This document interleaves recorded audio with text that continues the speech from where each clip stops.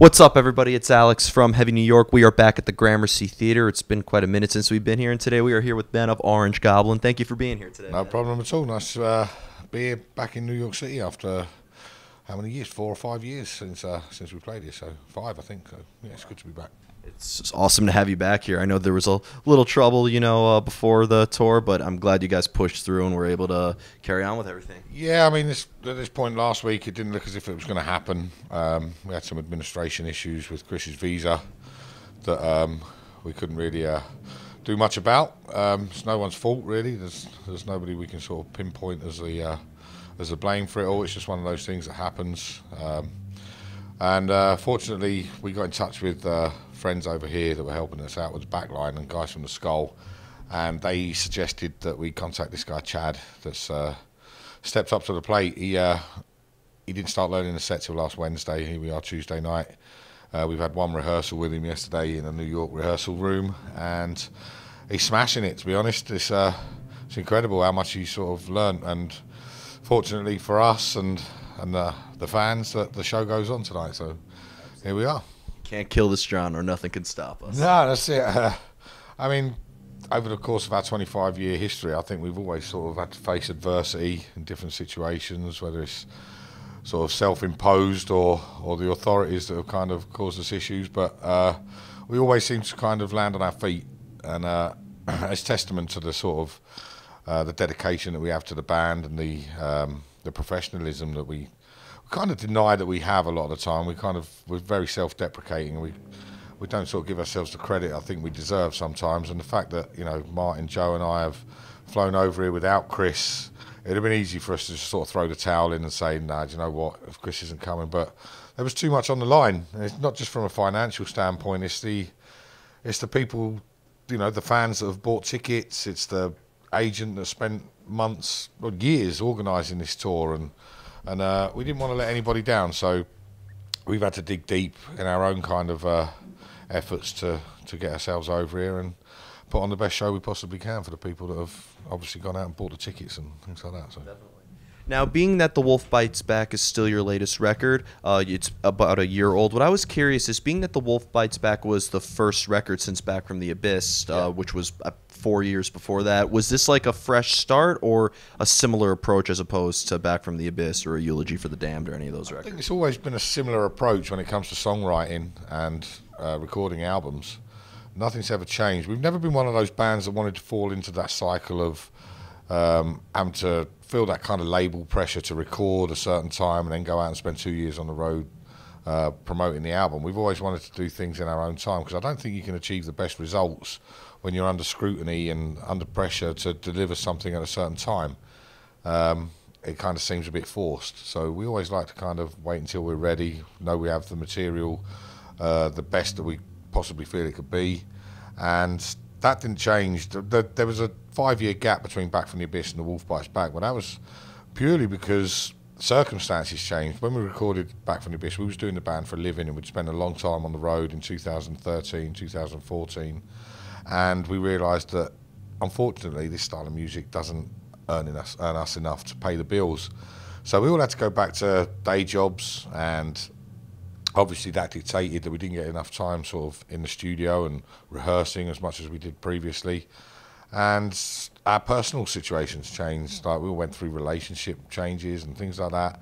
So that kind of put a halt on the band being our priority. It was, it's always been like at the forefront of our thoughts, but it's always been more of a hobby than anything until 2013, when we did it full time for the first time in our career. So yeah, there was no kind of intention to leave it that long between albums. It was nature took its course, and we weren't lazy. We weren't like not doing anything. We was touring as much as we possibly could. We was doing a lot of shows in Europe at festivals during the summer, and spending all of our weekends going away to foreign countries and doing the bits that we could. So The Wolf Bites Back was, hence the title, was kind of a statement of, like, we haven't gone anywhere, we're still here, and we felt that we were, if anything, more relevant than we'd ever been. Maybe born out of a little bit of frustration that we'd never kind of taken that next step. Maybe born out of frustration that there was kind of a diluted kind of scene where there's a lot of bands springing up from all over the place. I didn't feel kind of necessarily understood where we'd come from 25 years ago, when it wasn't about just sort of writing and recording a few songs on your iPhone and stinging them up onto a Bandcamp or SoundCloud or something like that. We had to work hard. It was a case of, like, you know, paying to go into a studio, record a demo on a tape, go out handing out flyers at shows, doing everything via tape trading and sending demos to fanzines and things like that. And you had to kind of earn your peers' respect, and I felt that we did a lot of that in the early days. So yeah, but like I said, there was probably a bit of frustration that these days a lot of bands kind of expect to have things handed to them on a silver platter, and it's not how it works. You have to work hard, and you have to stick with it. Still got to go to the grocery store. Exactly. You got to be prepared to jump in the van and do those tours around all the fucking dive bars and all the shitty little venues where there's no rider and there's no bathroom you can use. It's a well, like AC/DC said, it's a long way to the top. So of course. You know, in the early days, if the club has a PA system, then it's king. Yeah, I mean, I remember in the early days we used to turn up at shows. We didn't know how things worked. I didn't know what a sort of PA was. I didn't know what monitors were, and it was a learning curve from day one. So yeah, it's been a long time coming for a band like us to be headlining, you know, venues like the Gramercy Theatre in New York City. It's a real honour for us, and we're going to enjoy it. And again, it's like, that's one of the reasons we didn't want to sort of lose this tour, was because we realised how hard we've worked to get here. And you know, we could have not done it, and people may have forgotten about us. And further down the line, so, you know, fuck those guys. They didn't turn up. They didn't honour the tickets that were bought and things like that. So here we are. Yeah, a lot of people are, when they found out about like the recent news, people were like, I've got to get to the show tonight. Like, yeah, I mean, I know it's difficult for Chris, and he's understandably really disappointed, as we all are, because, you know, this band is not about any particular individual. There's 4 parts that make this band, and missing Chris is a real big wrench on all of us, because he's an integral part of that machine. But, you know, we had to do it. We just had to be here, and we're going to go out there and do the best shows that we possibly can. For you, like, is there ever a time, because you mentioned like The Wolf Bites Back, there was a lot of, you know, stuff in your personal lives that maybe helped influence like the sound of the record, the lyrics and stuff. Do you guys sometimes think of a concept and write music according to that, or does music need to be laid down first before lyrics and a subject matter is even thought of? I think sometimes it's a little bit subconscious. You don't necessarily kind of go out your way to specifically write something, but if you're angry about something, then it kind of comes through in the music anyway, without specifically realising it. As far as the process goes, I mean, Martin, Joe and Chris, they come up with the bulk of the music between them, and then my kind of lyrics are influenced by the sound of what they've come up with meets what I've kind of been intrigued by or interested in recently, whether it's movies or books or, I don't know, something that I just kind of think that would make a kind of interesting story to tell in a lyric. So yeah, I kind of rely on what they come up with first to dictate how I'm going to respond, and they don't really know what I'm going to come up with until we get to the studio. We spend a lot of time kind of honing the songs and fine-tuning everything in the studio before we go to record, but 90% of the material, they don't have a clue what the vocal's going to be, what the lyrics are going to be about, what the song's even going to be called. So it's kind of it's an interesting procedure. And organic. Yeah, and that goes back to what I was saying. I don't think music should be forced. It should be something that feels natural. So that's why I like to wait until they've done their bit. So it kind of leads me to something that will suit the mood of the music. And on the previous album, you got songs like The Stranger, which is that kind of, I mean, it shouldn't work, that song. It's almost like Southern rock meets prog, and it's so far out there. And that's why I thought I'd had this crazy idea about this song and the concept of this sort of thing that doesn't know if he's human, doesn't know whether he's alien. It's like a serial killer in a stranger's body, and I thought, well, that music, because it don't sort of fit, it kind of matches the idea that I had for The Stranger. So put them together, and it kind of works.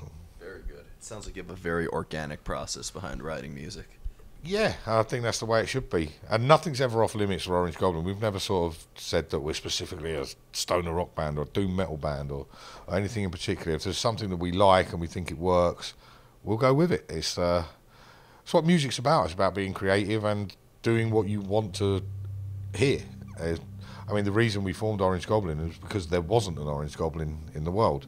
It's like we all love Led Zeppelin, we love Black Sabbath, we love Motorhead, we love Pink Floyd, we love all those sort of different influences, but there wasn't one band that kind of combined them all and made the perfect blend of everything that we was into. So that's hopefully, like we've always said, we've kind of ripped off so many bands, we've created something quite unique. Exactly. They always say artists are professional thieves. That's and it's how well you manage to get away with it. Exactly. Exactly. I have two more questions for you. One thing I'm curious about is, this is my first time seeing Orange Goblin tonight.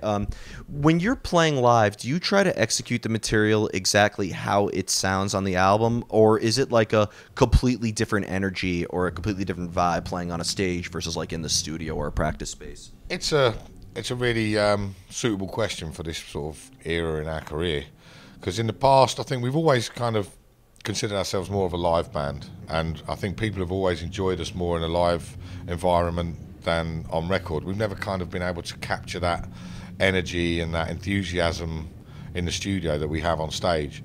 But with The Wolf Bites Back, we kind of set out to capture that a little bit more, and in the past we might have been guilty of overemphasizing sort of guitar tracks and putting keyboards in places and having elements of songs that you can't replicate on stage in a live environment, especially when there's only 4 of you in the band. So this time we kind of went into the studio thinking we don't want to sort of over egg it and not have stuff that we can't pull off on stage. So it's like everything can be delivered live, and I think that's what gives that album that more organic, spontaneous kind of feel. So it's what we're going to kind of aim for in the future, I think. Yeah.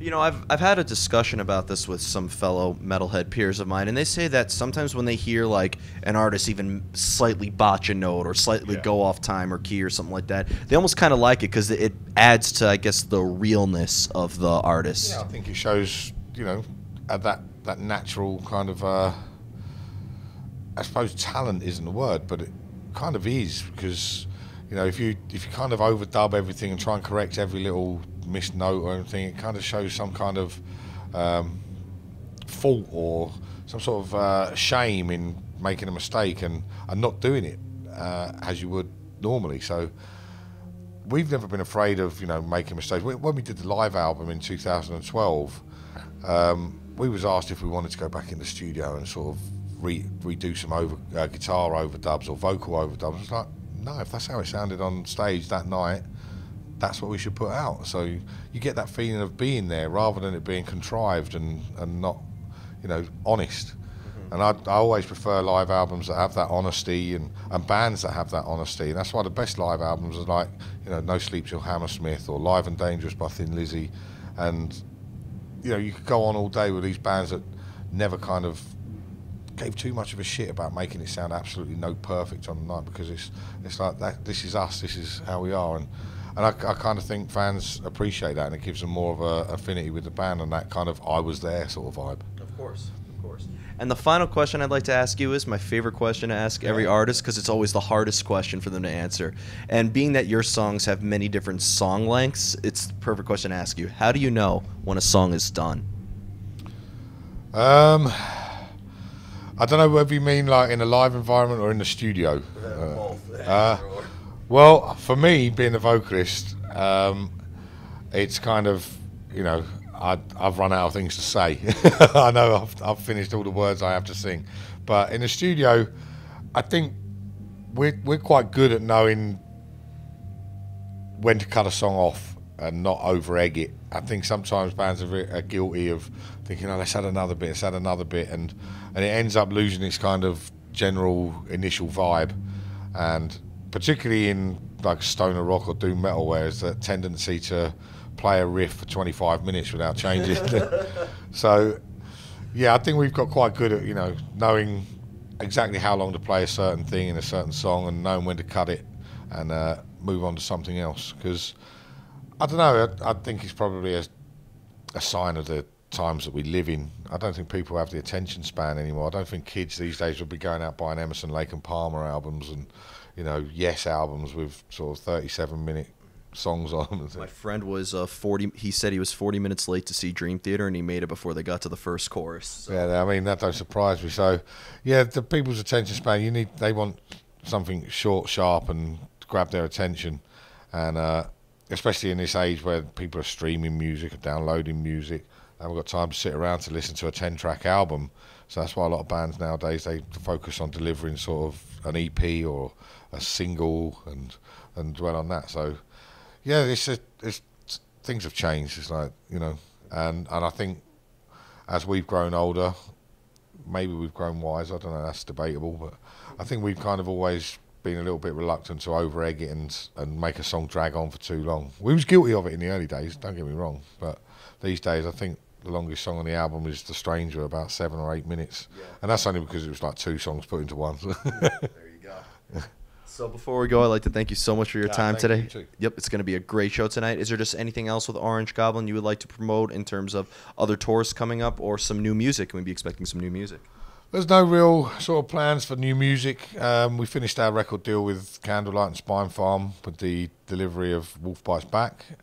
So, you know, we're talking to a few different labels. We're contemplating doing some stuff ourselves. There's no real rush. You know, 25 years into a career and 9 studio albums, a live album. We've got plenty of material to keep us going in a live environment. So we'll see what next year brings. This year, obviously, we've got these US dates. Then we go to Greece. Got a couple of shows in the UK before the end of the year. And we're just starting to look at the diary for next year because it's the 25-year anniversary of the band next year. We want to make everything we do a little bit special and pick and choose where we play carefully. So there you go. You guys have been around as long as I've been alive. Oh, now I feel old. As I do with everybody. But thank you so much. Thank you. Of course. Everybody, we are here with Ben of Orange Goblin. The Wolf Bites Back. Pick that up if you haven't already. This is Alex from Heavy New York. We'll see you next time.